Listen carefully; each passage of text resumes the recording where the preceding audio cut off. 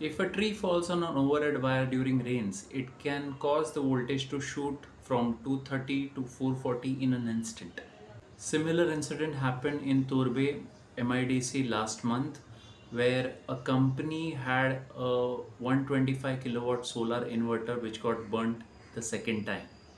Now the owner of this factory had an issue because he has spent 70-80 lakhs on the whole solar plant.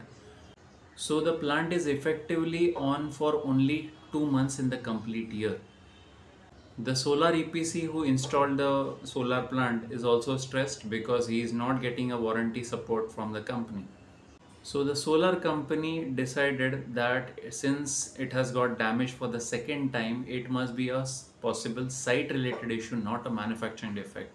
So the warranty is only applicable on manufacturing defects. Now for a solar company, this is a very interesting and a difficult situation because they have offered a 5 years warranty and the customer is asking for warranty replacements.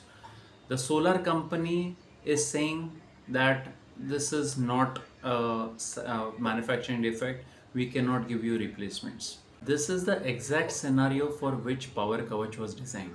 This is a product that can withstand 440 volts for more than 3 to 4 days. Now, if such a situation was to happen at any of the site, the equipment would shut off the inverter and keep it safe. But ironically, what is the response of most of the customer? अरे 15 साल से हुआ ही नहीं है, why do you need to do this? This is exactly why you need to do this, because you don't know when this kind of an accident will happen to you. So if you are an owner of a factory or a plant who has installed a solar plant, this thing can happen anytime and the warranty will not be entertained. Maybe why this is not put in your plant is probably because your solar company is not aware of our product.